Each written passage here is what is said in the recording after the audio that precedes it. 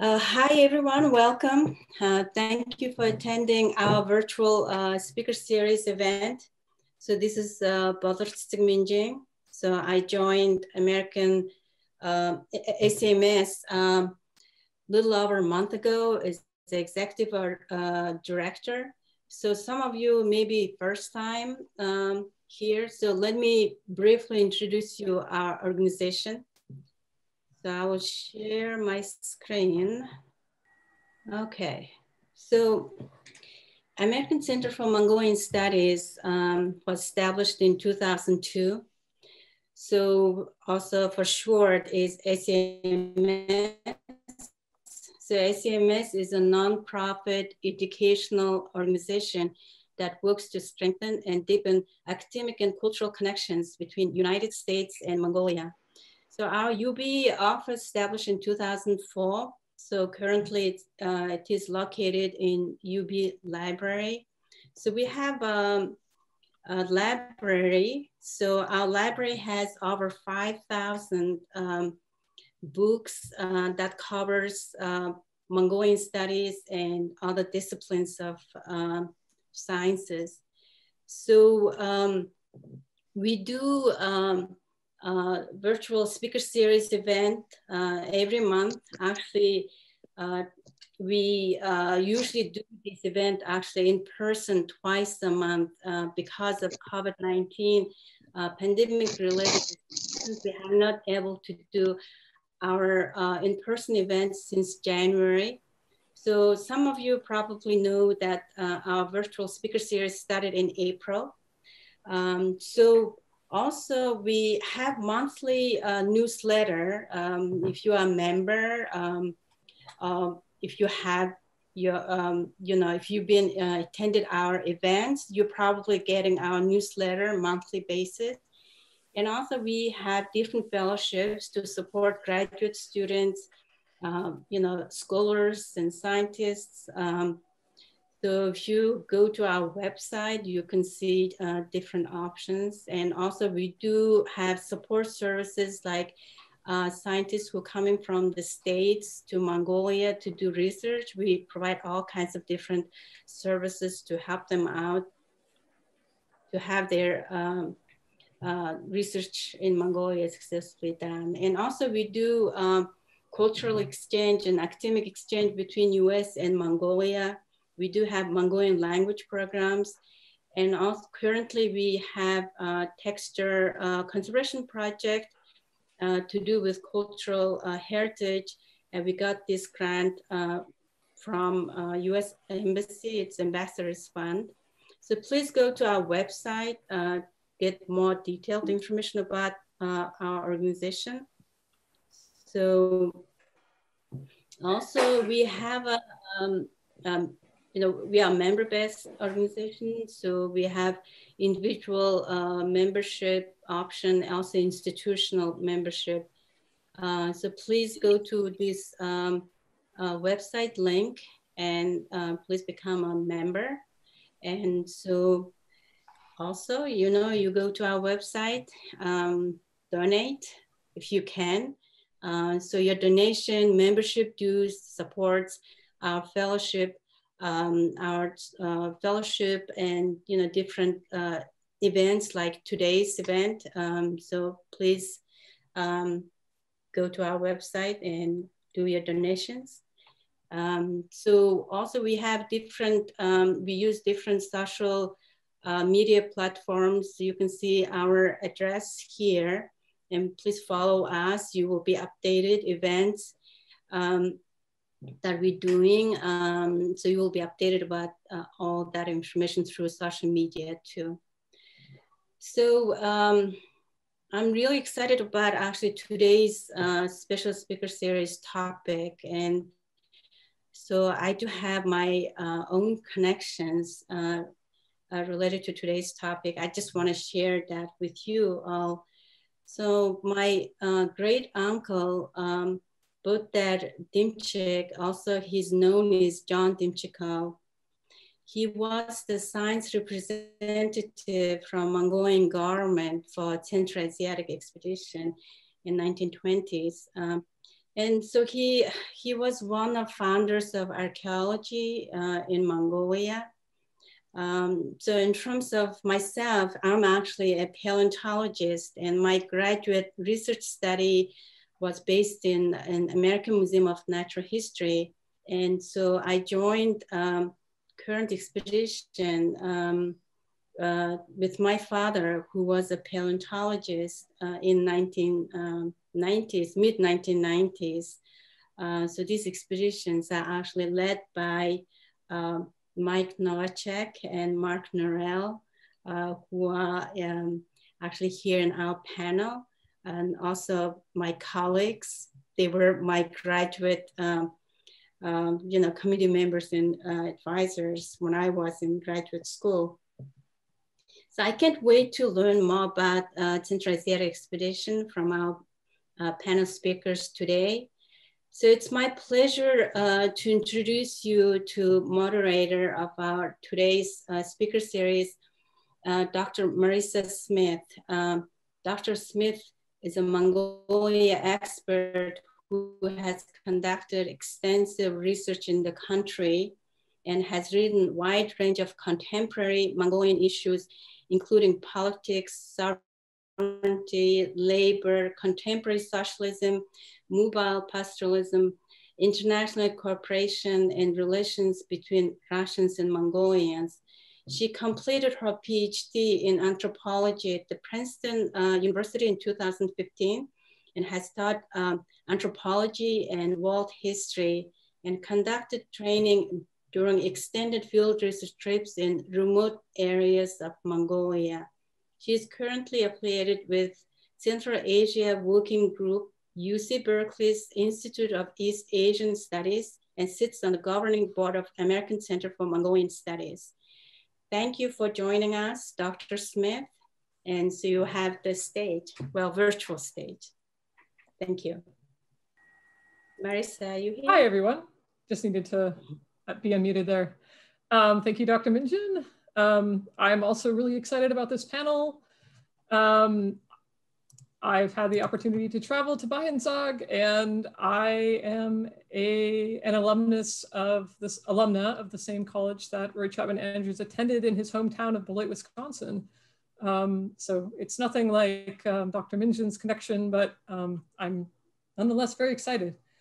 Okay, so we have several speakers for you. I will introduce each person more extensively before they give their presentation. Before we start, I wanted to just remind everyone that if you have any questions, please put them in the chat, and Natso and I will be collecting them, and we will be presenting them at the end. So there will be some discussion. Okay, so our first presenter is Anne Bausum, rhymes with awesome. She is going to be talking a bit about Roy Chapman Andrews a bit more holistically as a person. She is writing from Beloit, Wisconsin, which I just mentioned is his hometown. And she writes books for readers of all ages. And besides Roy Chapman Andrews, she's also written about social justice issues from American history, including voting rights for women, the civil rights movement of the American South, free speech, immigration, and queer history. Her books appear frequently on lists of recommended and notable titles and have earned numerous awards. And in 2017, she was honored with the Children's Book Guild of Washington, D.C.'s award for nonfiction. And I will turn it over to her. Thanks, Marissa. And it's there's definitely a quota of Beloit people and Beloit connections here. And I'm an alum as well. And that's what helped to bring me to Roy Chapman Andrews. And I was asked to do a little bit of background for everyone. And so that's what I'm going to do. I'm also going to talk a bit about the legacy of Andrews in his hometown of Beloit. And so I'm going to switch to screen share and begin with that, and introduce you to a side of Roy you may not know, but this is a look at his childhood. and the beginnings of it in Beloit, Wisconsin. He was born January 26th, 1884, in this house that is still standing. And here's a picture of him when he was turning 8 years old. And like many children, boys of that era, especially a year later when he turned 9, he received as a birthday present his first shotgun. And that helped to catapult him towards the world of being a naturalist and an explorer. And I have a few quotes that I'll share as I go along. And one of the early ones was, I was like a rabbit as a child, happy only when I could run out of doors. To stay in the house was torture to me then, and it has been ever since. And Andrews brought that love of adventure with him to the Gobi. You're going to hear a lot more about that. But he also brought one other thing with him from his hometown. And I would just like to point out that when he was 8, someone gave him a really good lesson of how to stand when you're having your portrait taken. And he kept that knowledge with him for the duration. So Andrews chose, as you've heard, to go to Beloit College. And while he was a student there, he was not necessarily the best student, but he definitely was engaged in the campus life. Here he is on an inter-squad baseball team. And he also did continue to do the kinds of explorations in the area that he had done throughout his childhood. And one of the people he liked to explore with was an English professor named Montague White. And in 1905, when Andrews was a year away from completing college, the two of them went on a boating trip in their spring break. And it ended very badly for Montague White anyway, who ended up drowning when their canoe overturned. And I'm not the only person who would suggest that this helped to guide Andrews later on as an expedition leader when it came to safety and making sure that he had thought through the potential risks that other people could be facing and he could face in the field. And Andrews commented later, it seems so strange that Monty, the good swimmer, was the one to die almost within reach of safety, while I survived against well-nigh impossible odds. Still, it happened that way several times in my life, which is a gross understatement for anybody who's familiar with the all of the adventures that Andrews packed into his lifetime. So in 1906, Andrews finished college. He headed for New York almost immediately. It had been a dream for most of his life to work at the American Museum. And he managed to talk his way into the office of the director of the American Museum, showed up and said to Herman C. Bumpus that he would like a job. Thank you very much. And Herman Bumpus said, well, I don't have any jobs for you. And Andrews apparently replied, I just want to work here. You have to have someone to clean the floors. Couldn't I do that? To which Dr. Bumpus replied, but a man with a college education doesn't want to clean floors. And Andrews famously said, no, not just any floors, but the museum floors are different. I'll clean them and love it if you'll let me. And that earned him his starting job at the American Museum. Legend has it that he did have a mop in hand or a broom, but he also was put to work almost immediately. And here he is helping to build a model of a sulfur-bottomed whale. Later that year, he was in the field for the first time out on Long Island, tasked with bringing out the bones from a right whale that had been beached on the shores, which was kind of an impossible assignment at the time, but also a remarkable one because whale skeletons had not been fully understood at that time. And Andrews and his colleague succeeded, and that helped to put him further into the field. And when he went into the field, he took a camera with him. He thought it was important to be able to document his expeditions. And in 1908, he was already using that camera, taking some of the first ever live action pictures of whales. In 1909, he visited the South Pacific for the first time as representing the American Museum on the USS Albatross Scientific. making stops among other places at the Celebes Islands in what was then the Dutch East Indies. And you can see here that skill he was developing with the camera, not just documenting what he saw, but documenting it beautifully. And also sticking with those whales on the coast of Japan, sometimes on the coast of Alaska, bringing back new materials for the museum. And literally by the crateful, which was not a small and insignificant task in 1910 for this young man barely out of college to be marshaling all of this material back to the museum. And he continued his explorations for a while on the ocean, but he had the unfortunate characteristic of being chronically seasick. And he'd had the opportunity in 1912 to do some exploration in Korea, and that really got him hooked on land exploration. He took a break in 1914 to marry Yvette Borup, and they enjoyed traveling together for fun, but also professionally. And by 1916, the two of them were back in, or were off to Asia on a more than a years-long journey through China and other parts of that region. And Yvette was not along just as a companion. She was the official photographer. You can see hanging in the background there on the left, her portable darkroom. Again, think of the logistics of this, because we're not talking iPhones here, we're talking glass plate negatives and viewfinder cameras. So this was a very capable achievement in her own right. And during the First World War, Andrews got his first glimpse of Mongolia. And he said, "I had found my country, the one I had been born to know and love."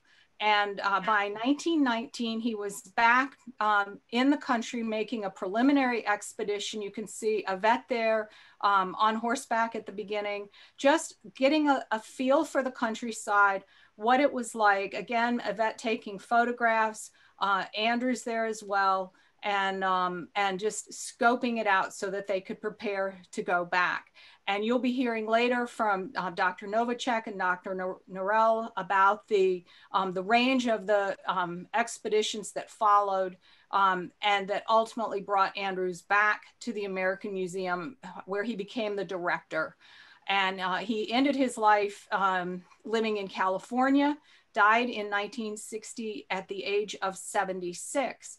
And at his request, his remains were brought back to Beloit, where they were buried, bringing him back full circle. And I just wanted to talk a little bit about the legacy of Andrews in his hometown and the Roy Chapman Andrews Society that was founded there in about the year 2000. And one of the keystone features of the society, and I was a founding board member, one of the things that we've sustained almost from the beginning was inspired by this notion that Andrews, who had won so many awards, was worthy of having an award given in his own name. And that became the Roy Chapman Andrews Society Distinguished Explorer Award, which appropriately enough was presented for the first time in 2003 to Dr. Novacek from the American Museum. And I'm just gonna page through the examples of the people who have received the award since.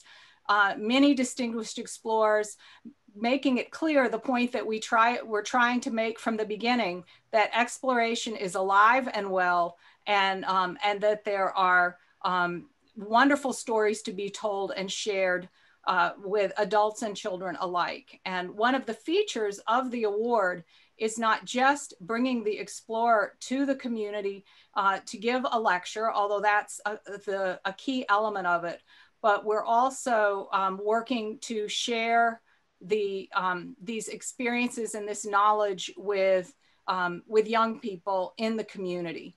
And so the explorer is not just taking home an award, but also contributing back to the area and getting to visit some of these touchstone places in the community, the Logan Museum, which was already in existence when Andrews was a student, his birthplace, his grave. And then, as I said, informal interactions with people in the community, outreach to students in the area, presentations in the local schools, smaller seminars, and so forth, as a way to just convey that excitement of exploration and the possibility of exploration. This is a career, this is a job that, that we hope young people will do, consider doing themselves. And including this young boy who grew up in Beloit, climbing a tree, came back, exploring the area, came back many years later to himself receive the Andrews Award and try to pass that spark along to the next generation of young people in the Beloit area and beyond. And so that's the legacy we've tried to foster in the hometown of Roy Chapman Andrews. You can find out more about the society online, just roychapmanandrewssociety.org, and find out more about the award and our other outreach. Become a member. We have members all around the world, including in Mongolia. And I appreciate being able to introduce you to a little bit of this, this history, and would be happy to answer questions later on when we get to that part. So thank you. Great, thank you so much, Anne. Yeah, also, yeah, Beloit just has a really great museum studies program and such amazing facilities, and you know, it's another really amazing connection to Roy Chapman Andrews. So also I need to announce that unfortunately Dr. Professor Tsokpatar Hishigjav was gonna be with us tonight, but unfortunately due to Mongolia is having a coronavirus, a new quarantine, unfortunately, and he has been unable to be in range of the kind of connection he needs to be in. So he is not able to join us tonight, unfortunately. Okay, so what the next people we're going to hear from, we are continuing to continue with the AMNH. We're going to hear from Dr. Michael Novacek and Dr. Mark Norell.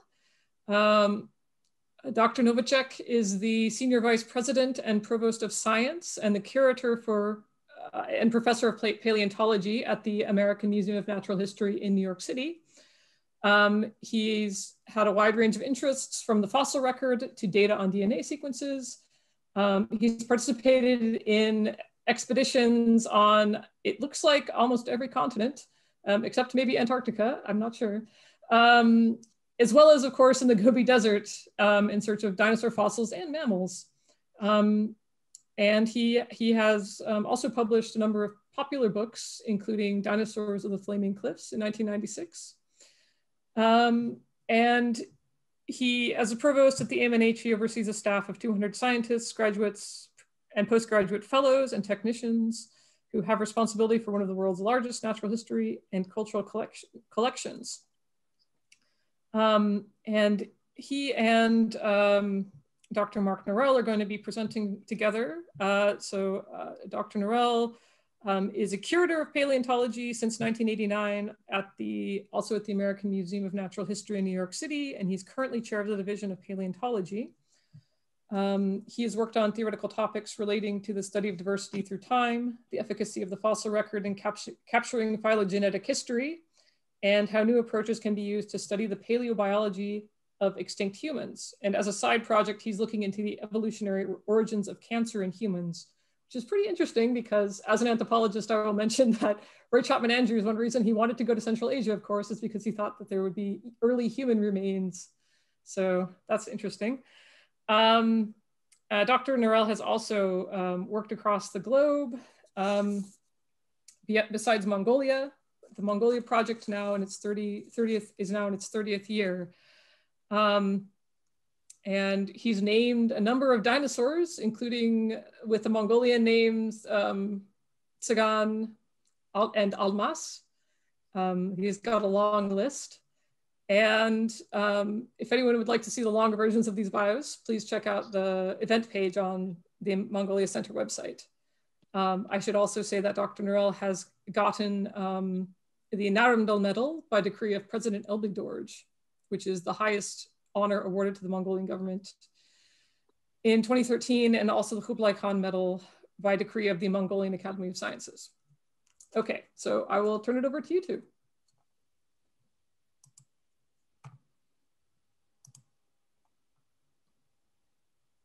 Okay, well, I guess I'll start. So thank you, Marissa, and thank you, Anne, for that exquisite background to Roy Chapman Andrews and his roots and his coming to the museum. So I won't spend a lot of time dealing with that. Can you hear me? Is my voice coming through? Great. And so I'm going to really kick off where Roy virtually went to Mongolia and started those expeditions, and the basis for those expeditions, why they occurred, and why, you know, the American Museum was so interested in doing that kind of work. It's kind of an interesting history, actually. So that's the Gobi Desert. Can everybody see that? An enormous place, an enormous empty place, maybe the emptiest place in the world outside of Antarctica, and Mongolia has fewer people per square miles than any place in the world. The Gobi Desert is about 1 million square miles of desert.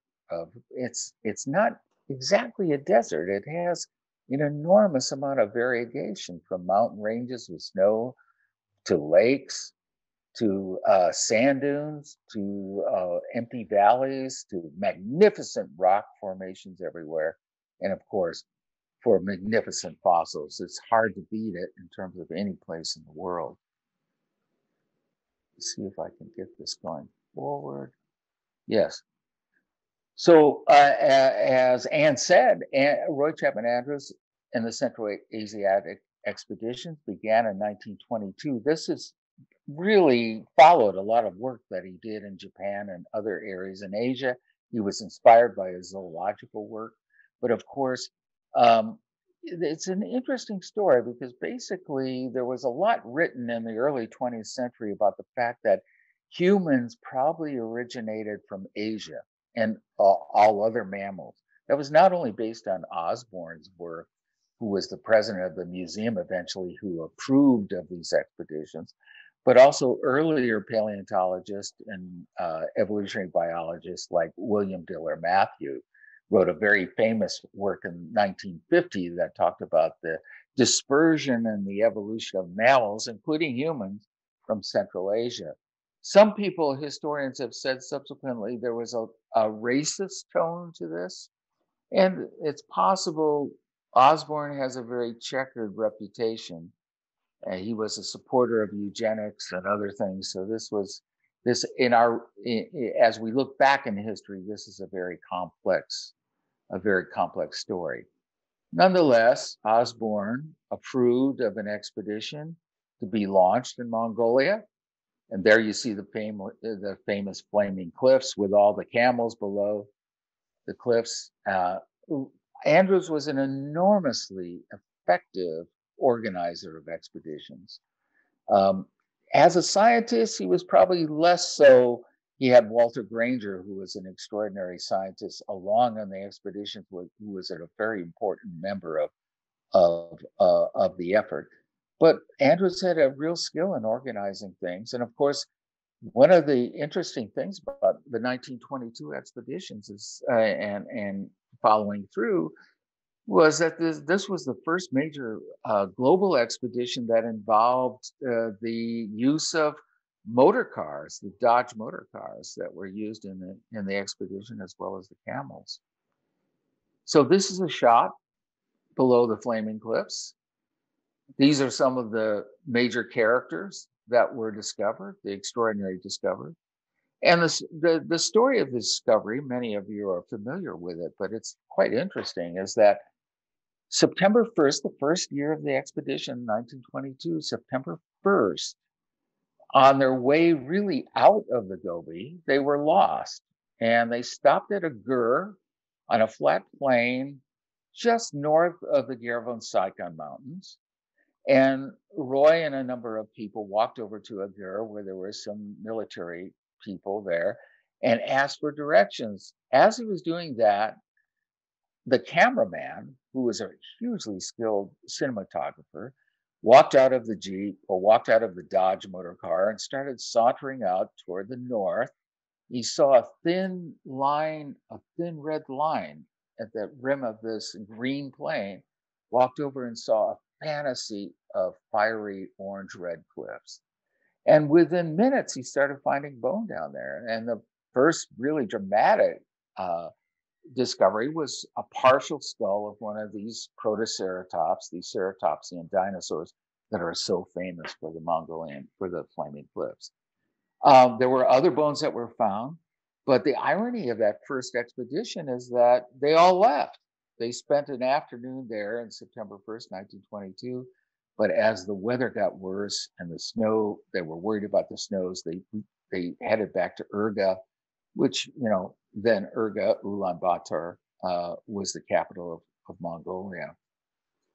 Among other interesting finds, when they came back in 1923 and started finding, actually, I should say that Shackelford actually found some fragments of eggs that looked possibly were identified as bird eggs.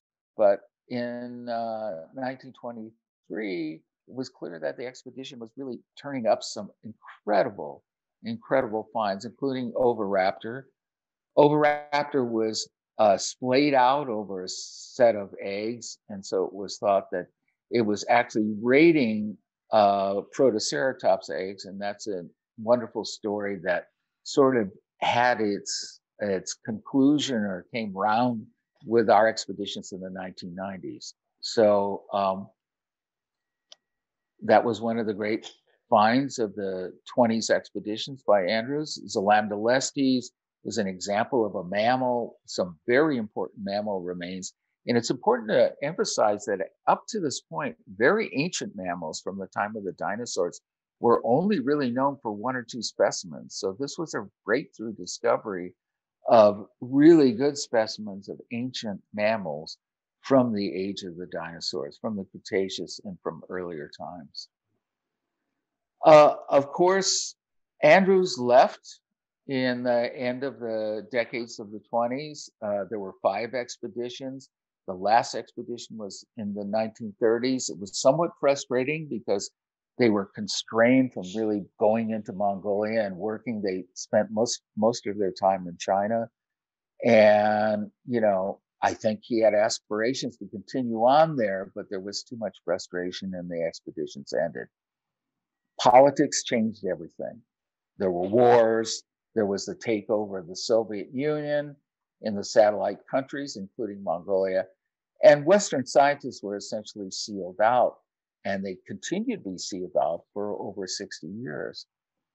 But there was very important scientific work that was done during that interval. The Soviet expeditions in the 1940s under Yefremov explored areas to the south in the fabulous Nemec Valley, where Andrews really didn't have the equipment to go or the navigational prowess to explore. So Yefremov and his expeditions went into these valleys with their very well-suited Soviet military vehicles, including things that we still use today in our expeditions, like the Gaz-66, into an area like this, like the Nemec Valley, which were replete with fantastic dinosaur specimens, including Tarbosaurus and many other things. Subsequently, and I'm just going to make some highlights, it doesn't do justice to this history, the Polish-Mongolian expeditions from 1963 to 71. You see this lady here who was the leader of these expeditions, Zofia Kulan-Yavorska, a very famous paleontologist. Zofia was actually not trained to work on vertebrate fossils. She was an expert on trilobites, but she had the opportunity politically to go to the Mongolia to look for dinosaurs. And she was very successful as a leader and an organizer and a scientist as well. And of course, during this time, there were some amazing, amazing discoveries. The fighting dinosaurs, which are world famous, an amazing situation where, you know, you have Velociraptor and a Protoceratops locked in mortal combat. And you can see the specimens there. This is the very light matrix, rock matrix that you see around Tukulgin-Shire, which is an area about 50 kilometers west of the Flaming Cliffs. So there were these incredible discoveries that were made. There were also many other expeditions. The Russians and the Poles, but also the Mongolians carried out a number of very important expeditions all through this period, and many important finds. And one of the tricks of history, one of the strangest events I think Mark and I have ever experienced, is we were suddenly invited to come back. I mean, do we have Ronald Reagan to thank for that? Do we have Glasnost to thank for that, or whatever?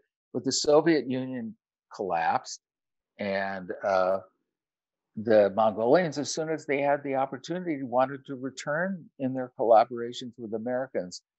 And I was lucky enough to be the chairman of the vertebrate paleo department at the time that we received our invitations, and we came back. This is a photo montage of our crew in the very early years, looking slimmer and darker.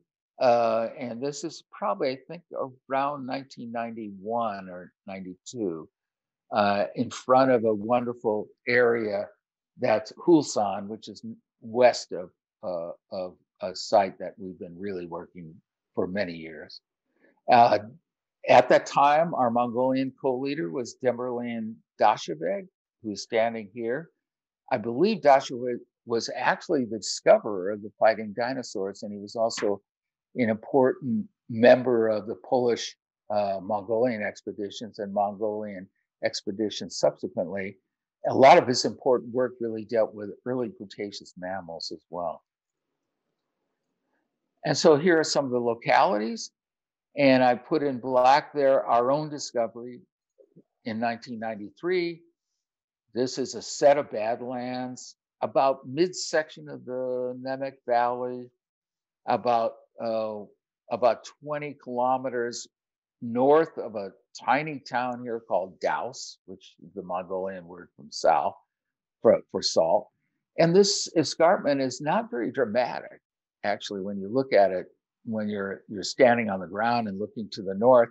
But we decided to go there. Our gas tanker got stuck in the sand. We said, well, while the gas tanker was, they were trying to dig the gas tanker out, we would take a look at these beds up there.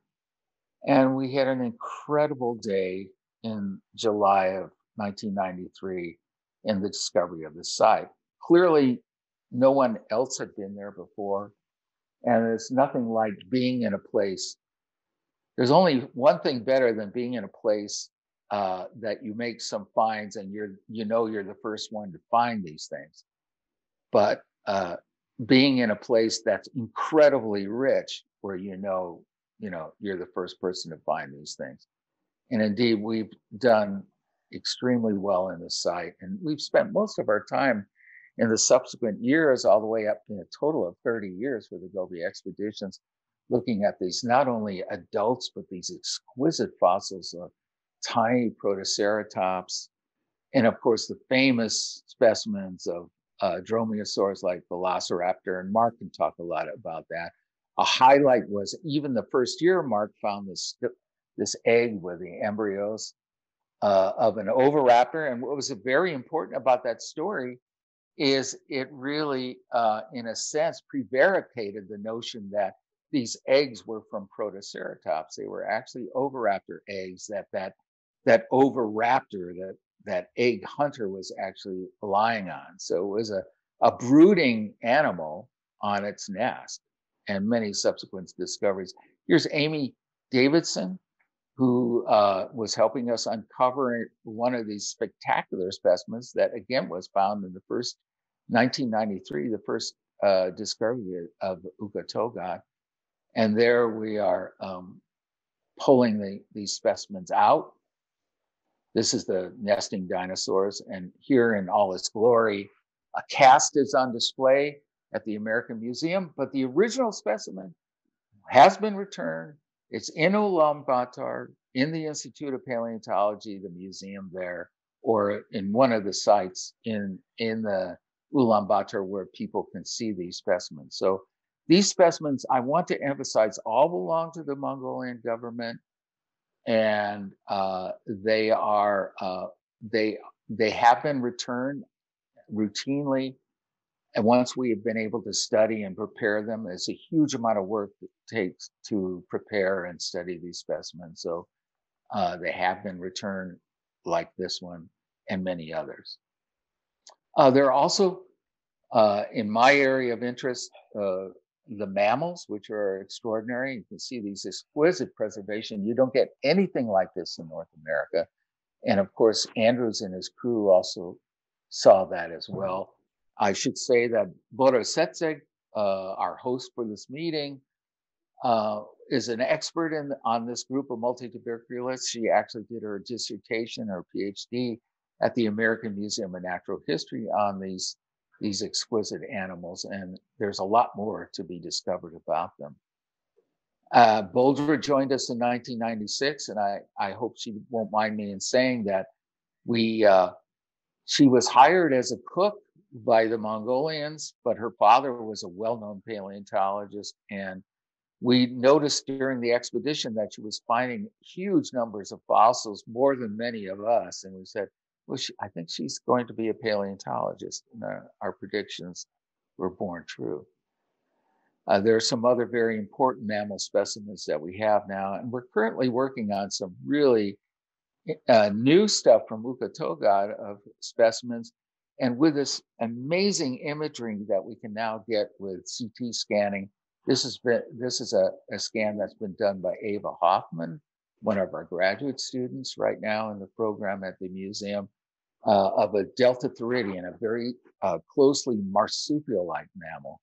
We're getting really a lot of anatomical detail that we've never had before. And there's some more, these little gems of small mammals. And we've had a lot, we've recovered a lot of specimens from this one site. One of the most interesting issues there is, why is the Mongolia so good at preserving some of these specimens? Why are these specimens so exquisitely preserved? Originally, we thought they were just buried in sand dunes, because clearly the units there are very sandy. They look like dunes. You can see this kind of cross bedding that suggests dunes. Here's a sand expert who worked with us for a couple of years during the expedition to look at this problem. But it seems that, as he pointed out, none of these animals are really preserved in rocks that preserve the structure of the sand, the cross-bedding of the sand. They're not in migrating dunes, they're more in stabilizing dunes, and the animals have probably been preserved in what we call stabilized dunes. And what's the general idea is that these animals have their nests, and there was a lot of congregation of different species in these cavities between the dunes. And then intermittent rainstorms really came in and collapsed the dunes and buried a lot of these animals, including the mammals and the nests and a lot of the animals that are there. It's hard to find modern analogs for this, but one of the situations here is what you see in Western Namibia, where there are these lagoonal situations or marsh-like situations among these enormous dunes, and that might have something to do with the preservation that you see here. So we go on. We had our 30th season in 2019. It wasn't without all its the sadness.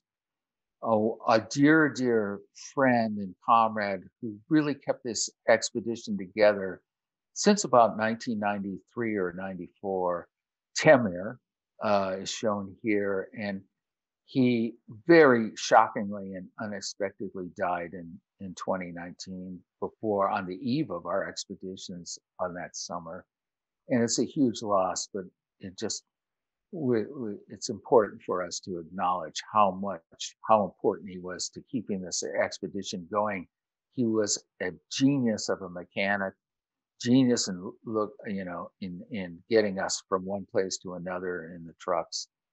And he did win a recognition from the American Society of Vertebrate Paleontology, a special award for his support for paleontological efforts a few years before that. And he's just dearly missed as a friend and a companion and a really, really vital member of the team. This is just a portrait shot of our group there. You can see Mark and you can see myself there in the 2019 expeditions. We just bought a new Soviet truck that's in back of us. And you see also in this shot between Mark and myself is Han Yodan, who's been very important as a Mongolian co-leader for all these years, for the last 10 years or so. She really succeeded in that role after Dasheveg. And she's a terrific scientist, and she was so effective in working with us all these years.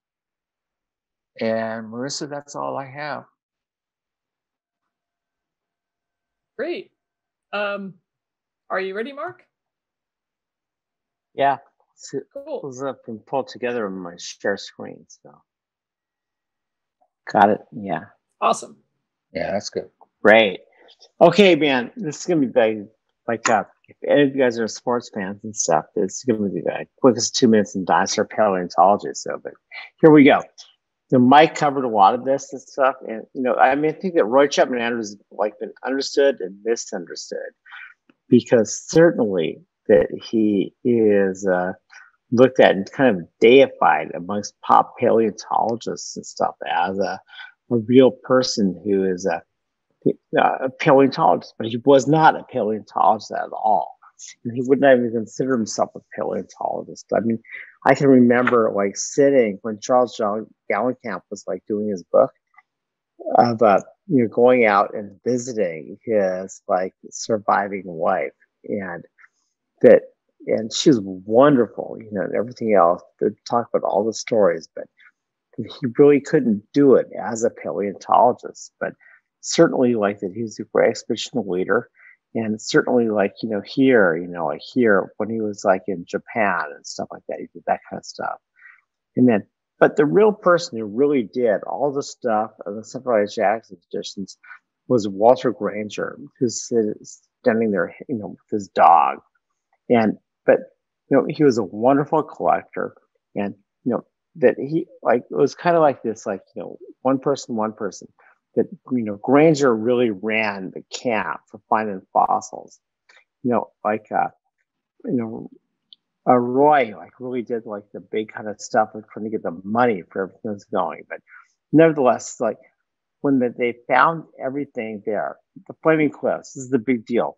They found 5 dinosaurs. Okay, and they say Flaming Cliffs is the greatest place to go look for dinosaurs in the entire world. But at the same time, that we can go look at the American West, other places, and everything else, and we can find tons of dinosaurs there. But that's what makes the Flaming Cliffs so interesting, because it's there's 5 things that those guys found when they were out there. So let's go through them one by one. Panachosaurus, okay, so Ankylosaurodinosaurus, not a big dinosaur. It's about not gigantic, and that's one of the other things that really leads to it. It's about these things when the Flaming Cliffs and other places is because we don't find gigantic dinosaurs, or we find dinosaurs that are this long. And when they found this one, they only found a little bit of it. And Mike and I have found tails of these things, which shows it's totally different. They have big gargoyle spikes sticking out of them and everything else. But and it goes to the biases of the fossil record. Is you don't find really little stuff, and you don't find really big stuff. Less under special circumstances. So okay, he found Proceratops. That was great. And this is one of the great specimens that they found at the Flaming Cliffs. And this is not the type specimen, but nevertheless, it's a very important specimen, because that it kind of speaks to how these specimens were preserved, because that in the old days they thought they were like preserved by like those sand dunes, not sand dunes, but nevertheless like sandstorms covering up with wind, but then these guys, when they found them, now we can interpret them as being like very, very, very covered over, buried in life. So all of a sudden, this guy gets buried by a gigantic sand dune, and he's sitting there holding his head, and he goes, "Oh no, oh no, oh no!" But like that's what happened to him, that he was buried by a sand dune, and that they collapsed on top of him.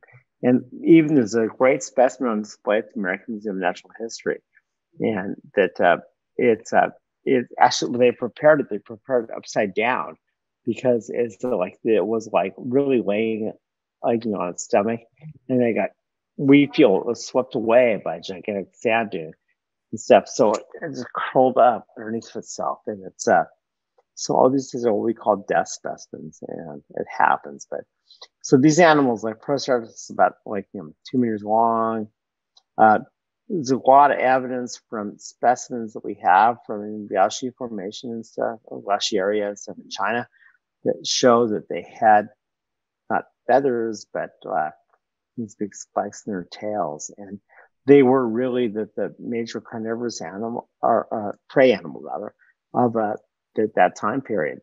So like when you look at things today and stuff, or things in the past and stuff, and you think that today was the fossil record. Obviously, there's thousands more, the prey animals and carnivorous animals. That's what makes the animals that I work on so incredibly rare, because it's about 1% of what happens. Let's go back to our Chapman Andrews, this kind of Proceratops stuff. One of the things he did is that Banzak, Sharakusu, Banzak, whatever you want to call it, Flamingos, it was so good when they found it, and that they collected all these Proceratops specimens. These Proceratops specimens are so exquisite, because that they allowed us the first studies of how to study growth in dinosaurs really came from these animals, because there was just great growth series. Let's move on to the eggs. Okay, and the eggs, that this is a totally staged photograph and everything, because of this nest that they have there. And like I said before, Chapman has never collected a single specimen, and it was totally Granger and his guys who did it. But those specimens became incredibly iconic. And when I say this, I'm not slagging on Andrews as expedition leader, but he was certainly that. And they had some really great paleontologists there. So it's a wonderful specimen of an oviraptor nest. And they found the oviraptor. And that one before I showed before was the first dinosaur nest. And then this is a carnivorous dinosaur. It's one of the groups of dinosaurs that I'm very interested in. And we publish a lot in our lab and everything. And this is the original one. And it was called oviraptor just because that they thought that it was predating on Proceratops nests, the dinosaur I was referred to before. And it is that because this animal was found on top of one of those nests, and that then but things moved on. So it wasn't a big animal, it's not a meter long. It was feathered, everything. But then, things started to change, because that they thought that oviraptor was predating on this nest, and that the reason they thought it was predating on the nest because the Proceratops is the most common dinosaur that was ever found in those sediments. So they equated then that the most common dinosaur with the most common nests, and then they went on to say well, you find an oviraptor on top of the most common nest, it must have been eating those eggs. So kind of we had a little bit to deal with a change. Now, we found this egg in 1993, and when we first discovered Ukatolgad, and it was the Proceratops egg, but it had an oviraptor embryo on the inside of it. So we could show that then that the oviraptor was not, this reconstruction of it, but we could show that then that the oviraptor was not predating on those eggs because that was that egg inside of it. And then we found this one in 1993, and that again, it was like something like that. But wow, this is actually like a dinosaur, like not incubating, but sitting on top of its eggs. And so this was the Proceratops kind of egg with an oviraptor sitting on top of it. So it was like good mother lizard and stuff. And then we found several more after that. We found 4 of them at this point and stuff. So these are all, things that show that the original interpretation of these things that as like being predated on by these animals and stuff was really wrong. Okay, so let's go to the weirdo stuff. Okay, this is an animal called Saurornithoides, and that at the Flaming Cliffs and other Novacek localities, that the group of dinosaurs at this point is called Troodons are incredibly rare. Right now, that we have, from just if you just look at the Flaming Cliffs at Beinzach, you would say okay, we got we have one oviraptor, we have 1 troodonid, and we have 3 or 4 velociraptors. And of those 3 or 4 the velociraptors, stuff that Mike and I have collected, the 2, 3, and 4, and these animals are just so rare, and it's such a testament to how Andrews was able to collect these things, or not Andrews, but Granger rather, and find these things, because of the 4 things which are the most important within reptile world, dinosaur world and stuff. Mike can chime in on the mammal stuff. That Velociraptor, okay, there's none of them from there. Okay, they found a great one. They found a really great one, and then we found 2 more really good ones, but that's it. And then Oviraptor, only 1 specimen. Saurornithoides, only 1 specimen.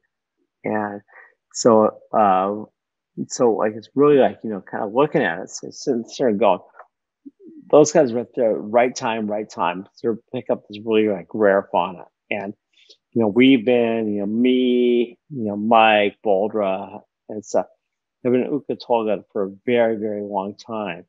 And that, granted, it's a wonderful, wonderful fossil locality, but we're able to replicate specimens. We can find, lots of Panachosaurus. We can find lots of this, but, Beinzach was a special locality and stuff because those guys were able to go in there in the 20s and stuff.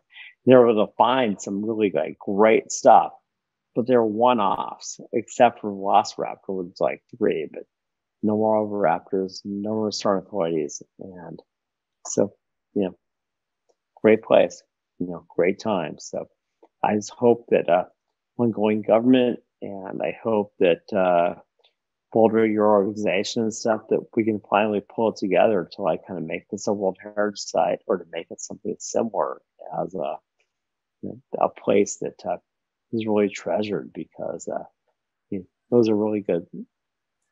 They had a really good run there, and with some great specimens. So thank you, and I'm out. Wow, thank you so much. Everyone questions. Yeah, everybody is just commenting about how amazing these photographs are. Really beautiful. Okay, so I think next we're going to do the questions and stuff all at the end. So we're going to hear next from Dr. Saandar and Kelly Kluwer, and they've done some work together on photographing and mapping the route of the Central Asia Expedition 2, the second Central Asia Expedition, Centennial. So that was a few years back. The upcoming Centennial will be for the 3rd expedition. So I guess I'll just, did you 2 want to present together, or did you want to go separately, or? Yeah, we're going to present together, Marissa. Okay, I'll just say a couple of words then about both of you. Okay. Okay, so Dr. Saandar, I have to say this from his biography because it's also amazing. Not only is he working on dinosaurs, he also, when he was a young engineer after getting his PhD from the Moscow Central Research Institute in the fields of satellite mapping and space geodesy, he helped prepare for the joint Soviet-Mongolian space flight. So, you know, we have space as well as dinosaurs. It's amazing. He continued to do work in the 80s in photogrammetry, aerial photography, and space remote sensing. In post-Soviet times, he founded the MonMap Engineering Services Company. And he has been involved more recently in nationwide GPS network, cooperating with the Ministry of Defense of Mongolia and other organizations. And of course, as I just mentioned, he is co-leader of the Central Asia Expedition to Centennial Rephotographic Mission in Mongolia. Kelly Kluwer is the other co-leader of that rephotographic mission. And they're going to be speaking more about that. He is a geologist with an interest in a wide range of earth sciences and has been involved in geological exploration for about 30 years with both junior and major mining companies. Although he's currently based in Magadan, Russia, he previously worked with Centennial Gold, of course, in Mongolia. So I will turn it over to you two. Show us some more excellent pictures and maps. Okay, I'll share a screen here.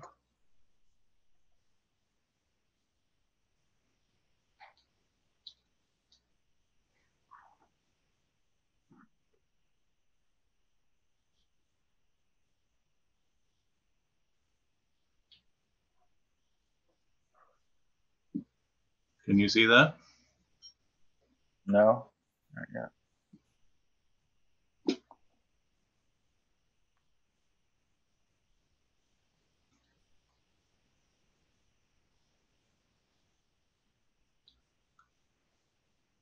Marissa, I think you might need to unshare your screen.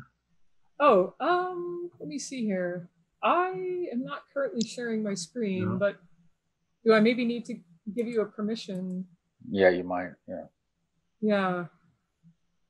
Okay, sorry. You can try now. I've allowed multiple sharing. Okay, I got it. How's that? Yes, starting.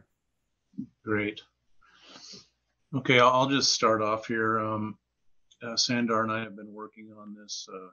Really, we kind of conceptualized it in 2012 and kicked this off with our first rephotography in 2016. And we've been making expeditions into the Gobi and other parts of Mongolia in 2017 and 2018. We've missed the last couple of years this year because of the pandemic, but we've still got a couple more years of work to do here. And, you know, obviously none of this could have been possible without the generous support of the American Museum of Natural History by sharing all these great photos with us. And I'd like to thank up front the American Center for Mongolian Studies for asking us to participate in this.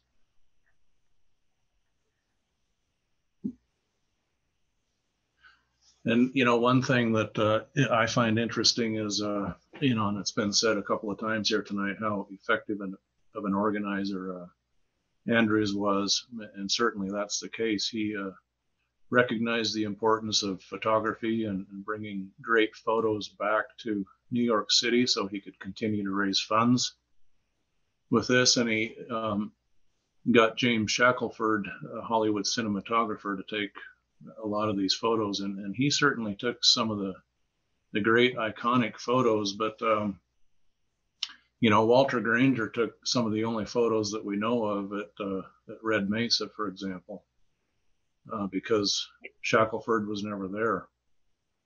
Andrew's wife, Yvette, she made some of the most outstanding photos of UB that we know about, and a big collection of those. So it's very fortunate that she was along and her skills were engaged Then Roy himself, he took some amazing photos at Flaming Cliffs, and we'll get to that. Saandar? Yes. Yeah. I'd like to say, first of all, to Mike and Mark, connecting with their national history, and also other people to help support us for implementing this project. And now, yes, we're here. So I'd like to mention about this Mongolian counterpart of the American Museum National History Expeditions. That is part I'd like to little bit focus to who is helping to Chapman Andrews in Mongolia. That is the main attention here. This first was Jamian, who is director of Institute of Manuscripts Literature, who was really a man who connected the Mongolian government with Andrews and to help them get signed agreement for scientific exploration in Mongolia. The next one was Dr. Jamsran. He's educated in Russia. He was one of the man who collected all kinds of scientific documents, maps, and others. Then he worked with Andrews to help them how better to organize scientific program in Mongolia. Then the third one person who was Batum Jafu. He was Mongolian government representative who helped to Andrews expedition get some more legal issues, pass permissions, and go to countryside, also protection them by Mongolian government, etc. Then finally, person number 4, this is a great man to help Andrews, help all logistics, all these caravans. That is really a man who helped to all forces we talking about Mike and Mark. That is all forces he taken through his caravans to Cyrus postal transfer stations in central Mongolia. Then from them to Kalgan, China, 1,000 kilometers away, and he did all this caravan work, the navigation support to Andrews. I think he is one guy who needs more attention here, but later on we don't find any evidence about him, but we need to do that. That's about 4 persons who helped Andrews work in Mongolia to implement his big job, big project. Okay? Please start, okay? Yeah, so we're trying to broaden the net of our collaboration here a bit. The museum's been the key donor of photographs here. You can see Saandar sorting through the archive in New York City several years ago when we made our initial selection of, there's hundreds of photographs, if not thousands there. And what we were really focused on was those photos that we thought could show evidence of landscape change and urban development change and vegetation dynamics. So we tried to select those types of photos, and then the museum scanned those at very high quality for us. So that's what we're working with today. Saandar, if you want to add a few words here. Yes, I'd like to say that shortly that there was more than 600 photos from the libraries we located. Then we selected about 200 high quality negatives. Then we used it for our project. That really was a big job, and I worked about 1 or 2 weeks back then, and that is really thank you for all the support given by Mike and Mark in New York. And also, we come back to Mongolia. Also, we contacted the Institute of Paleontology of Mongolian Academy of Science. They help us also get some data, some information to start with. Then finally, I have some Chapman Andrews Society here, where is maybe Anne, she can later on make more ads. I was in the US to visit my granddaughter. She educated in the US, and she graduated in American University. Then about middle of April, I went to Beloit, Wisconsin. And I meet these people there. I meet this homeland of Andrews. I understand what is the origin of Chapman Andrews. He really outdoor man, and like Mongolians, they like to escape and all nature. That is the origin, you understand. Okay, thank you. So just a map to orient everybody about where we've been working. We started off in Ulaanbaatar, chasing Yvette Andrews around the city, trying to find some of her views. I don't know why this keeps advancing on me, but then we went down to Flaming Cliffs the next year, and finally over to Red Mesa in 2018, where we've amassed a pretty good collection of photos so far. There's two major sites that we're still anxious to get to over at Sagan Nur, planning for that in 2021. Pandemic travel conditions lifting is the assumption there. And then later we want to get over to Arden Ovo, where there's some really amazing desert landscape photos from the CAE that we want to recollect.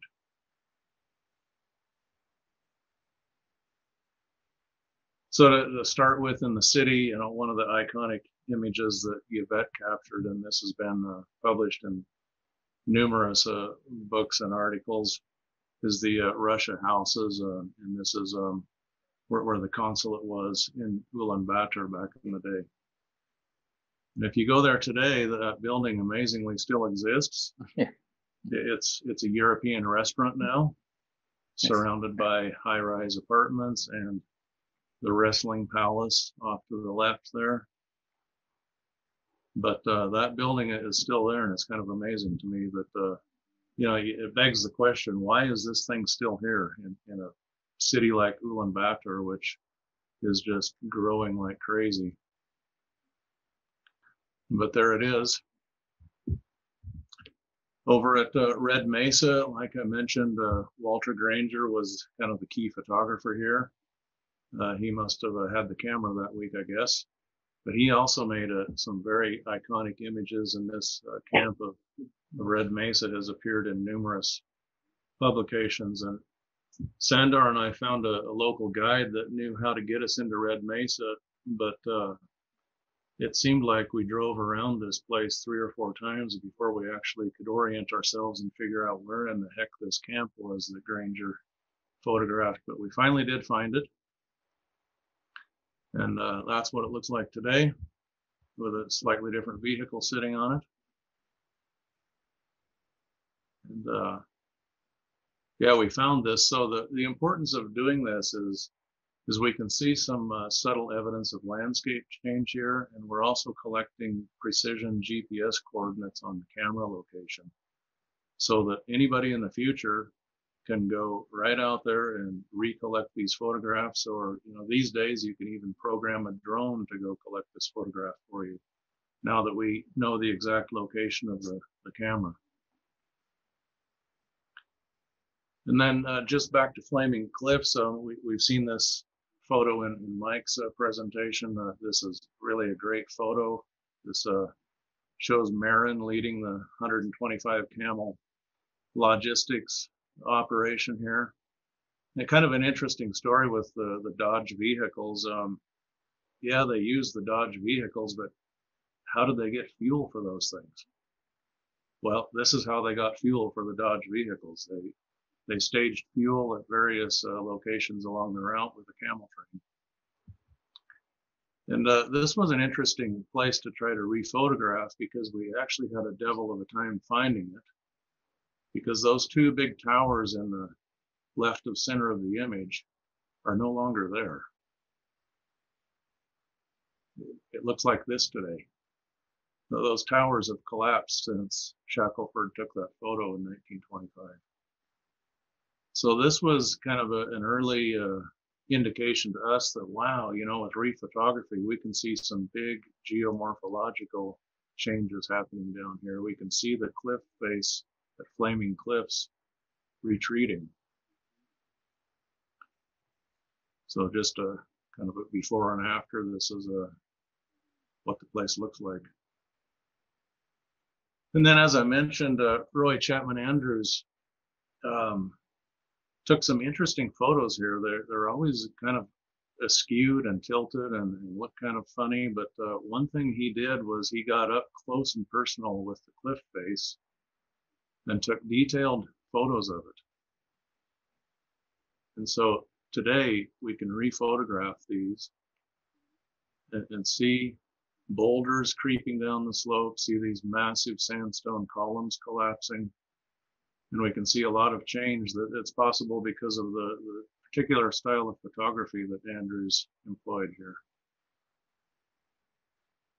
So just another one. He seemed to be fascinating with these two features. Saandar and I have called them the Twin Towers, maybe for obvious reasons to most Americans because they've come down in the meantime.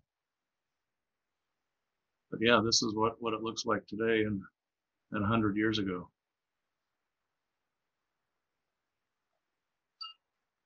And he really did get up into the cliff face. We had trouble finding this location because it probably doesn't really exist anymore. I think it's kind of collapsed away, but we got as close as we could, and you can see a lot of changes. Look at that big pendant in the center of the photo here, a big triangular feature at the cliff face. It's pretty much only half there now. So this is the kind of thing that you can see when you rephotograph Andrews' cliff face images.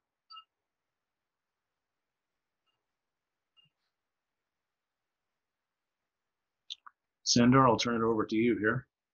Yes, okay. Okay, during our first visit to Flaming Glyphs, we made some mapping work, including drone surveying, and that is the area we was working on. This drone data is about 0.3 square kilometer areas. You can see now these areas, and this by yellow lines. In that area, we collected very high resolution drone data, and then we processed them. We generated a digital surface model, and that is high resolution data, very useful for mapping or studies over this Flaming Glyphs areas to make 3D model and to have modeling and all kind of issues. But still, we not yet started all this processing, but it's possible to use, I think, for special and field studies there. And then also these areas mapped by satellite mapping. You see this satellite image. We will be later on, we will have more detailed mapping work around here, but we will discuss now with Dr. Butter and Academy of Science to do some more work here. Okay, next. Yeah, this is about a digital surface model of Flaming Glyphs. You can see rotating, and you can see above and outside and from backside. Yeah, that is area where is collapse at some area, or they still going on this collapsing landslide, sliding down, and there's already very high resolution. We have about 3 centimeter resolution on the ground.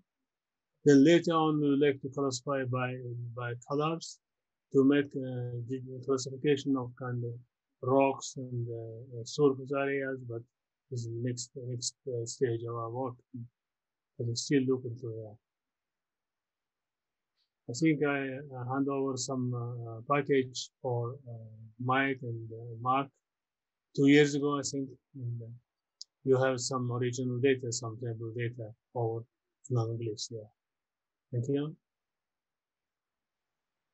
Yeah, I think this is particularly interesting technology because with drones and the resolution that they can capture, this is probably the ideal way really to do rephotography in the future. And, you know, this could be done on an annual basis. You fly the drone around the cliff face for a couple of days, collect this data, And you'll be able to actually measure what's going on at the cliff face. Where is it changing rapidly? And, you know, where are potential safety issues given the fact that there's tourists wandering around here? But certainly there's other places in, certainly there's other places in Mongolia. There's no tourists, which could capture the same thing. Mm-hmm. Yeah. Mm. So, you know, once we found out that these things were coming down, we thought, well, we better measure this and see what's going on here. And, you know, one of the best photographs that really illustrates this is a Shackelford image, which was certainly staged also, showing the Dodge car down there at the base.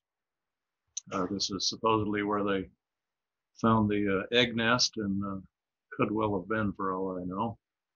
But anyway, when we reoccupied this site, now this is what we saw. So that big column on the cliff face, just completely missing. Yeah. So the next year we got clever and came out here with our driver and chief technician is holding a 1 meter scale board here at the cliff face, so we can measure this from almost the same view. And we'll just zoom in on this area here in the next couple of slides. So in the Shackelford image, you can see the prism there on the left-hand side. And here's what it looks like today.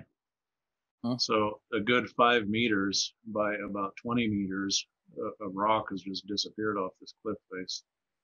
Right. And I think it happens pretty rapidly because, you know, it's not grain by grain wearing the cliff away. This thing has fallen away because we can still see what's left of one of these on the other side of the cliff there. That's good.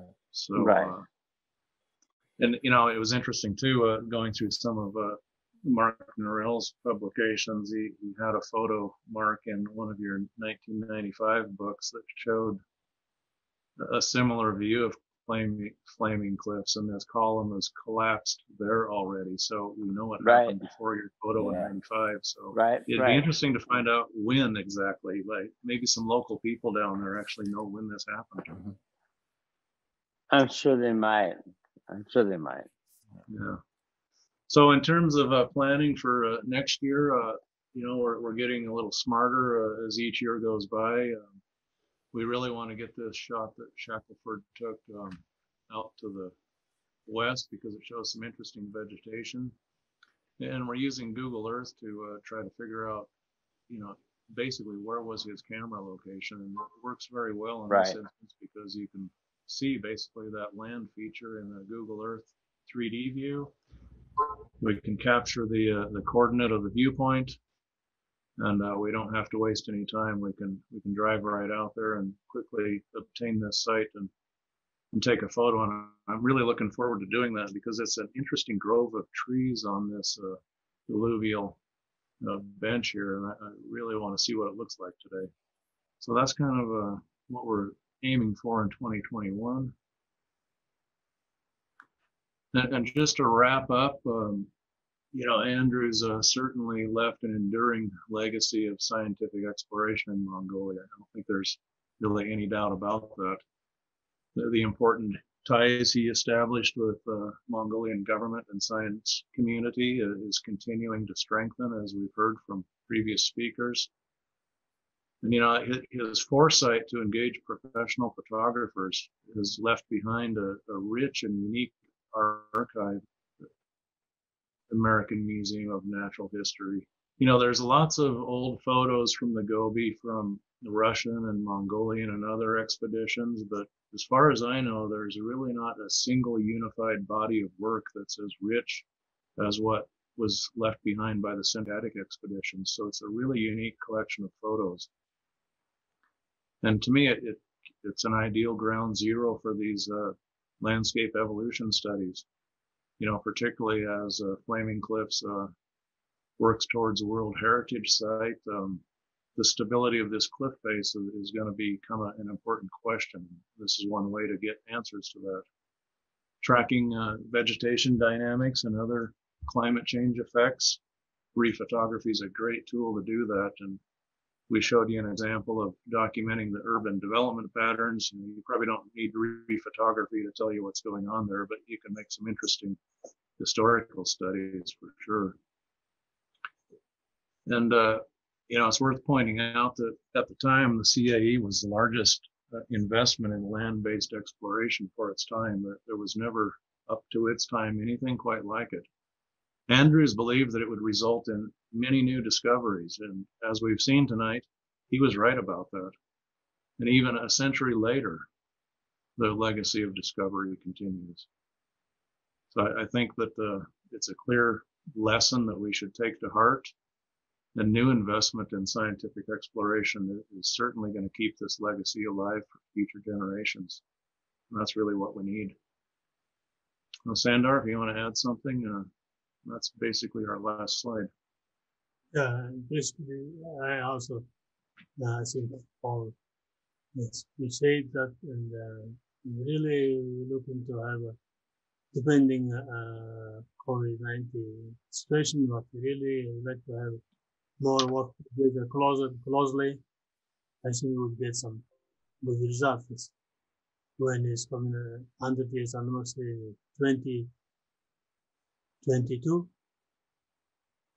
Thank you again. Yes. Great. Thank you both very much. Yeah. So, did anyone have any? If anyone had any questions and they were just waiting until all the presentations were finished to put them in the chat, please go ahead and do so. In the meantime, I thought maybe a good thing to ask of the entire panel would be, so there are these photographs, and it sounds like they are in different institutions that you are all affiliated with. If you could maybe summarize for everyone kind of like, where are these photographs? That also reminds me that Anne and I had corresponded a couple of years ago because Chapman Andrews' home in Monterey, California, which is pretty close to where I live now. There was an auction a few years ago, and some of the things appeared online. So we had actually been trying to figure out a little bit more about those items. But so I was thinking about that as well. But yeah, so basically, like kind of in summary, like where are these historical photos that the expeditions collected?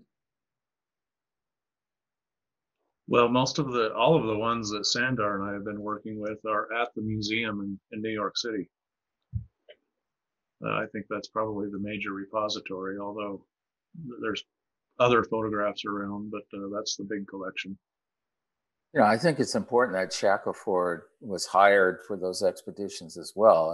And of course, Andrews and his wife were all dedicated and skilled photographers, but they, you know, Shackelford was a Hollywood cinematographer, photographer. He was hugely professionally skilled. So not only the photos that Kelly and Saandar have shown, but the film footage is spectacular. I mean, it's amazing, and it's hard to find the quality that you see in some of those early films and the early footage that you have there. And that's in our vault, so to speak. It's at the American Museum, but we have been very forthcoming in sharing as much material as we can. We had a request from the center as well to the Mongolian Center, the American Center for Mongolian Studies for their library, and I responded positively to that. We will also provide the archival material we have. We're very proud of that material, and you know, so, but a lot of the photos are there, but not all of them. There are many others that are, as you said, in other places. Fascinating pictures and fascinating pictures never seen before. Wonderful, thank you so much. So did you say that there wasn't a film there and somewhere in Hollywood about the Andrews expedition to Mongolia? Could you tell where we could find that? No, not exactly. What happened is Shackelford was a Hollywood cinematographer or photographer, and he was hired for the expedition. There's an interesting story there, though. When I first came to the museum in the 1980s, a major Hollywood film company was interested in doing a dramatic movie about Roy Chapman Andrews. And they bought the exclusive rights to use the film footage for a period of 3 years. And I wasn't involved in that decision, but the museum, for the money, allowed them to have the rights to use the footage to make a movie about Roy Chapman Andrews. And there were a variety of people who were involved, including some of the people that actually were involved in the Star Trek series, the Star Trek movies. But the production or the promotion or the development of the script and the story actually lapsed. So their exclusive use of the footage lapsed as well. And it became more, we got that back, and we've been more freely sharing it with various people and various groups. But there's not at the moment, there's not a dramatic Hollywood movie based on Roy Chapman Andrews that's in development, as far as I know.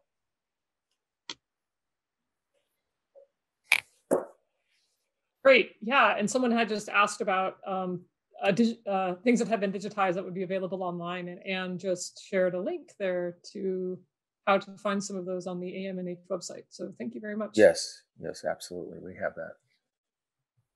That was actually one of the things I enjoyed getting ready for this presentation, was discovering all those digitized images. When I did my book back in the late 90s, early 2000, I went through all of the files at the American Museum. It's wonderful to see them so accessible to anybody around the world. It's a huge undertaking, because there were literally thousands of images, and it's fantastic to see them up online.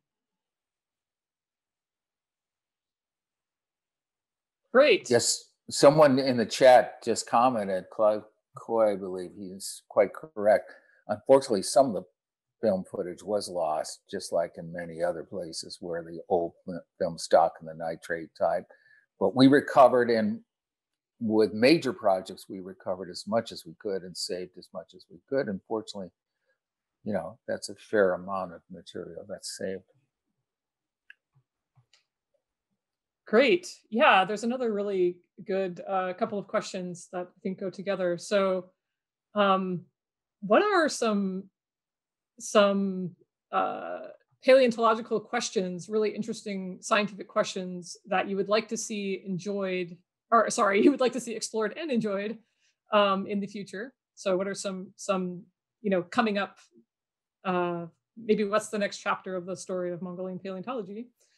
And also, how can Mongolian paleontologists be supported in those efforts? Yeah. Mark just gave a talk about some of the major issues at the museum, about some of the major issues in paleontology that are left. And one of the really interesting things about Mongolia is it has such a rich fossil history, fossil record, but it has its gaps. And one of our goals was to try to see if we could find the extinction event there, the dinosaur extinction event. It's only well preserved in the world in Western North America, in the Rocky Mountain regions, Montana, Alberta, Colorado, etc. So that would be like the boundary, the KPG boundary, you know, the Cretaceous. So yeah, where the iridium, where the dinosaurs, the non-avian dinosaurs, you know, disappeared, the mammals took over, all that dramatic stuff. We haven't found it. There seems to be a gap in the record, you know, and that's frustrating. And indeed, this is the case in many parts of the world, you know. We just haven't found that continuity of the record. Mark could probably comment on that as well. Looks like unfortunately he just dropped off. So we're looking to see if he comes back. Yeah. But yeah, what about others? Well, and also, I mean, just the fossils themselves. There's so much we've discovered, and actually, there's so much we discover about these fossils once they're back in the lab that we weren't aware of before. We just finished a paper on some really interesting aspects of early mammal evolution that we're submitting for publication as we speak, actually. And Mark has got all kinds of projects going on dinosaur reproduction, on growth and development. And of course, Mongolian, you asked a question about Mongolian development of Mongolian paleontology, and that is a huge, huge desire for us. Dr. Moderator, of course, is a model for that kind of role. But as she herself recognizes, there are not enough other people who have been trained. There are groups in the Institute of Paleontology with Sok Batar and his son and Badma and others who are trained paleontologists. But developing a whole generation of Mongolian paleontologists is a goal, and it's a challenge to try to do that. And we're very interested in investing in the future of Mongolian paleontology. Yeah, well, I think it's really important question, especially we have a very rich fossil heritage.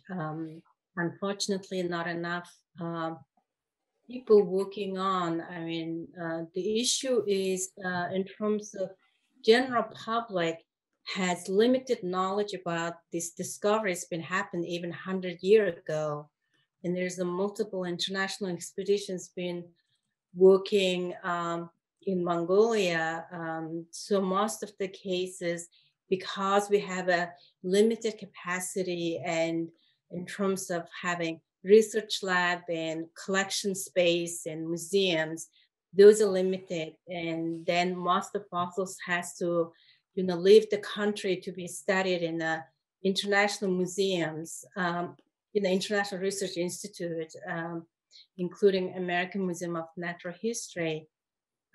So it's very challenging that we really need to do a lot of activities in outreach, educational outreach and awareness of the heritage in Mongolia. So to do that, I actually myself founded Institute for the Study of Mongolian Dinosaurs to support next generation of Mongolian paleontologists.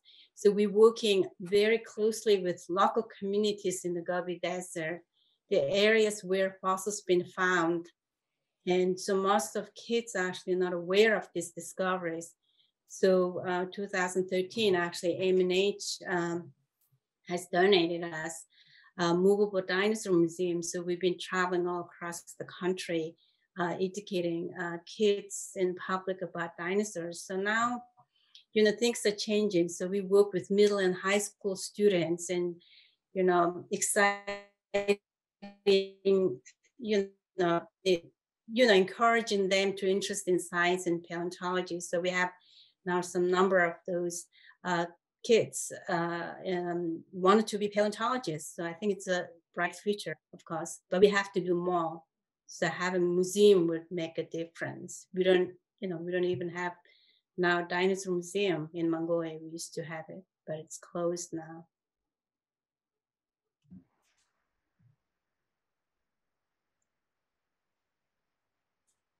I have a question. But Michael, you mentioned about Mongolian Polish society in 1920s that were very influential in those kind of expeditions. And I'm interested in that. So how come that the Polish Mongolian society was very kind of interested in those expeditions, and how did they get involved in? And then there are so many Polish societies everywhere, but the American Polish, which Mongolian Polish society were very interested in that.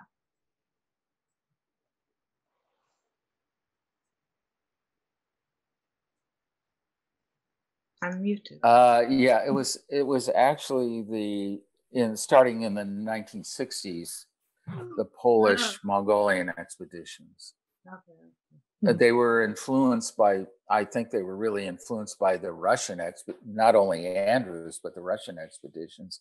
I think it's important to emphasize that in the paleontology world, the after Andrew discoveries was kind of like the nirvana of paleontology.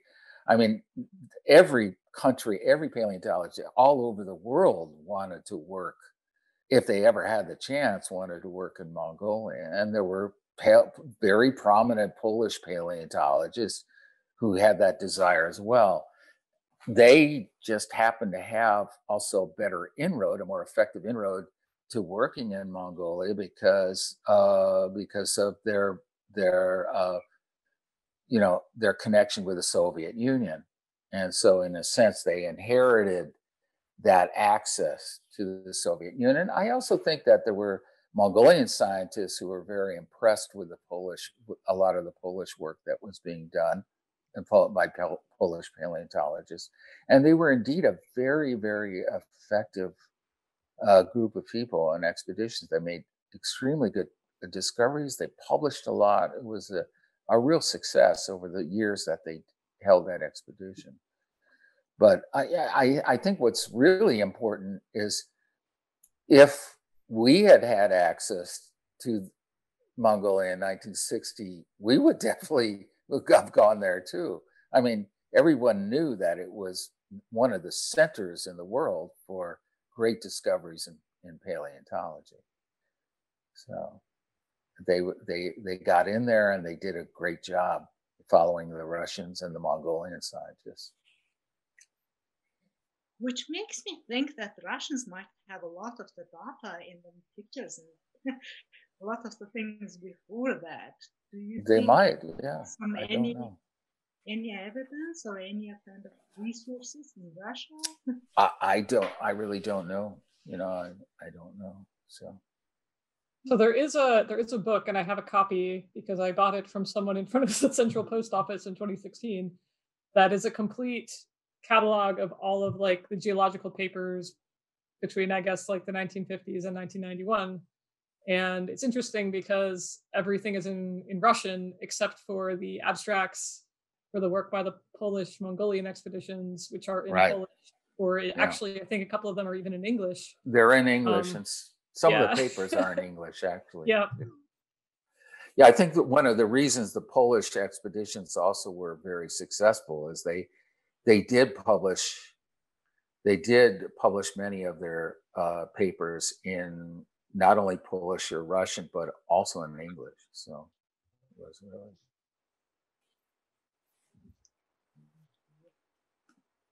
Yeah, and I mean, at that time too, Kelly might know a bit about this as well, but there were mining geology expeditions as well with the East Germans, the Bulgarians, and the Czechoslovak joint teams for geological exploration for minerals in, I guess, from the 70s at least as well, and later as well. So there's certainly other sorts of not just strictly Soviet Mongolian geological work that was happening. Yeah, that's absolutely right. In fact, I followed very closely the East German expeditionary work because the gold, yes, they were the guys that discovered the Boro gold deposit. So we simply built upon the work that they put in place there. Yep. But it's interesting though, in that vein, if as an American exploration geologist, I thoroughly read through all of the Central Asiatic Expedition volumes, and if you read them closely, you'll see that they state in numerous places that in all their travels throughout the Gobi, not a single bit of evidence for a mineral deposit was seen by them. But in fact, they drove almost right over the top of Oyu Tolgoi. You know, they were cruising around world-class copper porphyry country. So there's an interesting conundrum there that I haven't quite gotten to the bottom of yet. We're getting off the top of the panel, but I mean, I think partly it would be that they had discovered large porphyry deposits in like Chita in the northeast of Mongolia. So maybe they weren't looking so hard, or maybe they were keeping it secret, or I don't know either. But I agree, it's really interesting. I think it's very strange that you had, you know, the half a dozen Dodges full of Americans' top geologists, and nobody saw any evidence for mineralization. Yeah, and it's called Turquoise Mountain too, so it's interesting. Anyway, so someone notes, Philip Curie, thanks for noting in the chat that there are still Russian expeditions, joint Russian-Mongolian expeditions happening in Mongolia. That's true. Yeah. Mm-hmm. And someone has asked about paleontological tourism. And I think that kind of came up a little bit in some of the presentations. So I don't know if you would like to say more. Anyone would like to say more about that?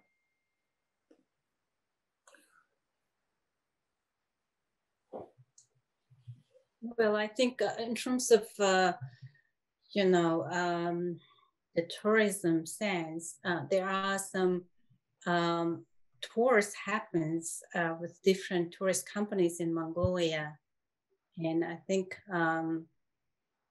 I'm not going to say the name of the, you know, companies here to promote, but I know almost like every tour companies have a tour going to Flaming Cliffs. And so that's pretty common. And I think, you know, in terms of what is economical benefit, and then tourism is the thing that we think would be beneficial for Mongolia to give, you know, paleontological knowledge and discoveries to tourists. And the most importantly, that we, you know, need to give the knowledge and information to local communities, because local communities can benefit from these, you know, tours. So currently what happens is most of tour companies actually come from the city. So in local small towns and communities really not, you know, getting enough benefit of it. So I think that's, you know, if we could make it a little bit better way that how communities can benefit from this, then it will be in a way that we can help out, you know, like myself actually work with my team from that Dinosaur Institute, that we work with communities, give them, you know, some knowledge about paleontology and dinosaurs and new discoveries that's been happening in their own areas. And then they can actually share that story themselves with tourists, and they can become local guide. So that, you know, there's some positive thing that can happen through tourism. So we do encourage that.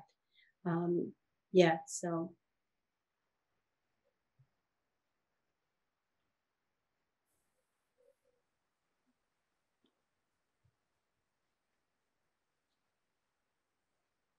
Yeah, someone brought up that like Nimict is actually a much richer fossil site, but it's also more remote and difficult to get to.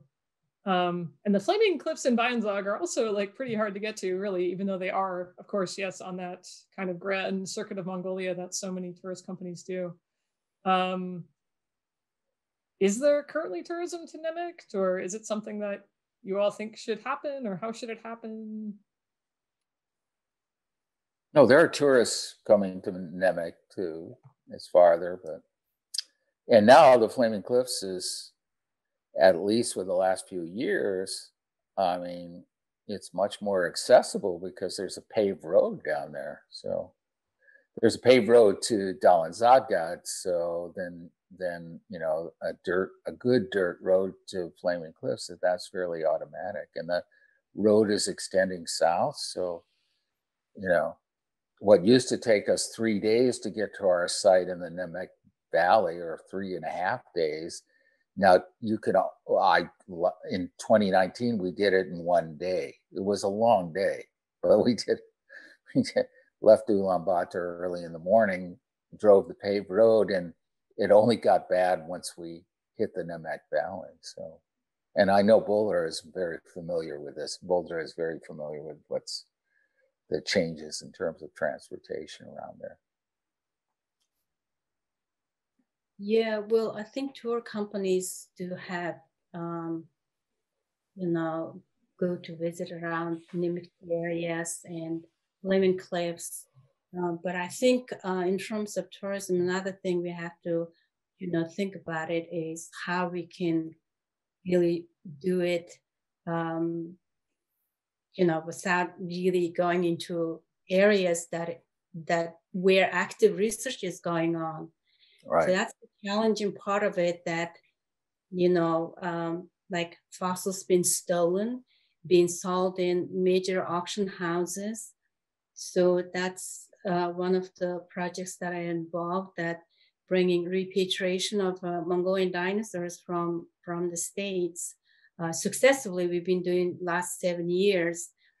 But then, you know, that's the kind of, you know, negative effect of too much information and all that, you know, people see, you know, go out to dig out and illegally start to selling, like from dinosaur eggs, even in size of, you know, Turbosaurus bataar, which is cousin of T-Rex, being, you know, almost sold here in New York City. So I think the tourism and also fossil resource management has to be very, you know, we need really to have a policy and things that government really need to work closely on this, how we can, you know, make things fair to everyone, at the same time not having all these negative effects on fossils and for science. Okay, let's see. Yeah, I think we're about at our 2-hour mark. So if we want to give anyone else who's waiting to ask any questions, let us know. There was one question that I think could be a quick one. Someone had asked, is there like sort of a world ranking of countries by how many fossils they have? And where does Mongolia rank on that? I get asked that question constantly, and the answer is like, which one of your children do you love the best? I think. There are different ideas. Mongolia, I would say, well, I'll just give my personal opinion, and it's not meant to be anything that's, you know, rings true to a general sense of the world. But Mongolia has a special quality in the exquisite nature of the preservation of these fossils, as Mark and I showed in some of those images. You just don't see that kind of detail and that kind of exquisite kind of preservation in many other places of the world. Of course, Liaoning in China does preserve dinosaurs with feathers, and that's very spectacular. But another aspect of those sites in China is that the fossils are flat, so they don't show the three-dimensionality that you have in the Mongolian remains. When we had an exhibit maybe 10 years ago on Mongolian dinosaurs and mammals from the Gobi sites, including Ukhat-Togat, a lot of people didn't think they were fossils. They were so beautifully preserved. They looked like bones, white bones on a red rock, that, you know, the preservation was so great. But I mean, Boldra can give her expert sense of all this, but I think I would say, if you were going to be fair about it, Mongolia, Western North America, and perhaps Argentina are three of the great dinosaur centers of the world, but they're strong for different reasons. You know, Western North America for the tonnage of dinosaurs, of big dinosaurs in rock. Argentina for a spectacular, diverse fauna of dinosaurs and mammals and other fossils, and Mongolia for its own incredibly exquisite thing. The other thing to remember is that places like North America were collected thoroughly in the 1800s. There's still a lot to find in Mongolia, you know, a lot of places that just haven't been explored. I don't know. What do you think, Boldra? I don't know. I mean, I agree with you, of course. Yeah, I mean, in terms of Mongolia, you know, fossils, especially when we're talking about dinosaurs, you know, specifically in very, you know, specific Cretaceous, late Cretaceous area, which is about what 19 million years. Mm-hmm. Those, you know, areas, Mongolia has a really diverse kind of different kinds of dinosaur, you know, fossils been known, and also preservation is quite unique. You know, finding just the one, you know, bone of a dinosaur compared to like whole skeleton in terms of data and information to learn about that specific animal be enormous, you know, for science, that you can get a lot of information. So that's basically what is Mongolian fossils being, you know, preserved really well, and it helps to address important questions in the science. So for that sense, probably, yes, the Mongolia, China, you know, Argentina has a lot of very important fossils. And so, yeah, in terms of future, yes, I'm yeah, positive there's many more, you know, fossils and will be discovered, not just for dinosaurs. We have all different kinds of fossils been known, you know, from invertebrates coming from, you know, Cambrian, like 400-500, you know, million years coming to, you know, today. I mean, like, so yeah, there's a lot of discoveries been waiting to happen. Right. Yeah, so the person is following up with an earlier element of the question was about China versus Mongolia. And I think they're probably referring to, you know, there are these sort of National Geographic amazing colorful illustrations of the feathered dinosaurs. And I've noticed in recent years, some of them actually have Mongolian language names. Are those sort of related to some fossils being found in Mongolia, or is it like completely different formations these fossils are being found in different species, or how do those compare? Yeah, well, Mark could really answer this well, because he's actually published a number of papers on the Liaoning fossils, the Chinese fossils. We have not found those kind of dinosaurs in those kind of deposits. There are Cretaceous deposits that are somewhat like Liaoning in, you know, in the shales and the slates. I mean, the shales that are preserved, but they do preserve insects and fish and other things. We have not found that kind of Liaoning-like preservation. It's quite possible Mongolia in certain areas does have that kind of almost like a lake environment, a lager, what's called Lagerstraten, that, you know, sort of sediments that are set down in shallow lakes that are really good for preserving these animals when their carcasses gently fall to the bottom of the lake, and then they're buried by a thin filament of sediment. And there are major sites in Mongolia that preserve that kind of rock, and we've chopped into those rocks on occasion. I'm sure other expeditions have as well, but we've never found anything like the Liaoning kinds of deposits.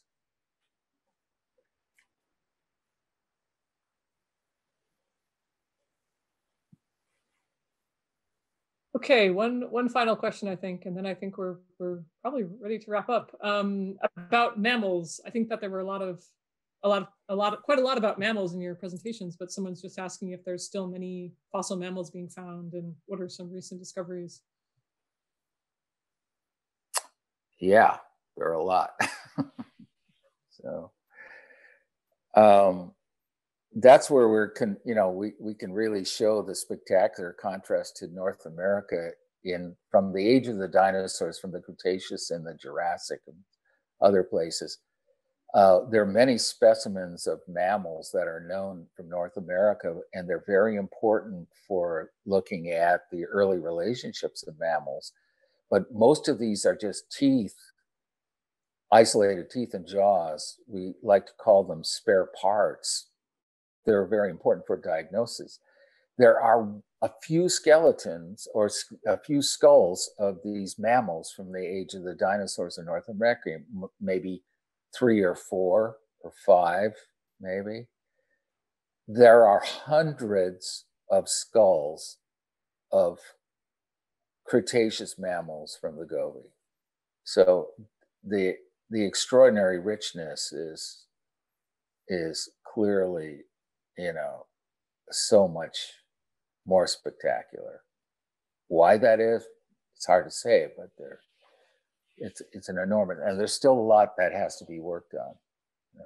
Just some of the taxa that Boldre has worked on are represented by hundreds of specimens. They're beautiful skulls and skeletons and so forth.